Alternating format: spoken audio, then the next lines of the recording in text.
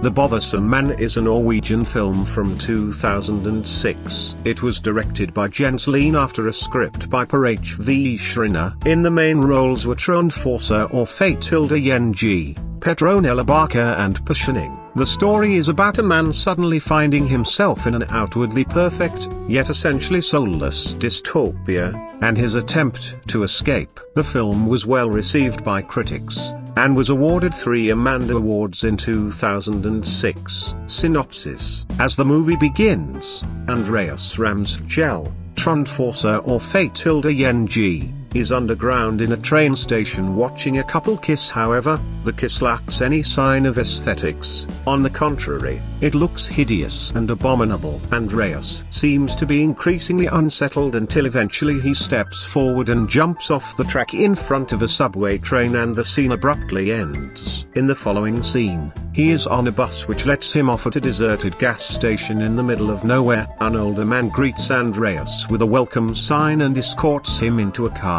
From here he makes his way into an seemingly ideal city, where he soon finds himself with a corporate job, a furnished apartment and a beautiful girlfriend, Petronella.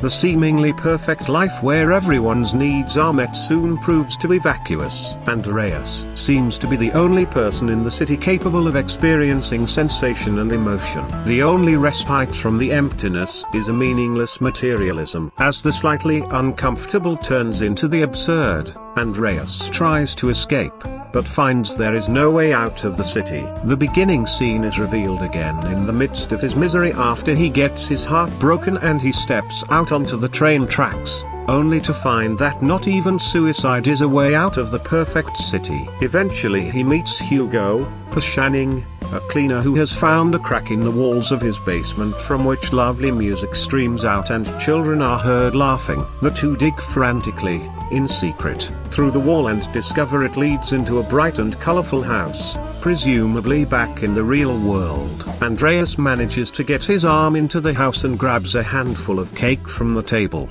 but both of them are caught and dragged out of the basement. Andreas gets thrown out of the city on the same bus that brought him there. The film ends with a violent ride into a frozen wasteland where the bus leaves Andreas alone in a snowstorm.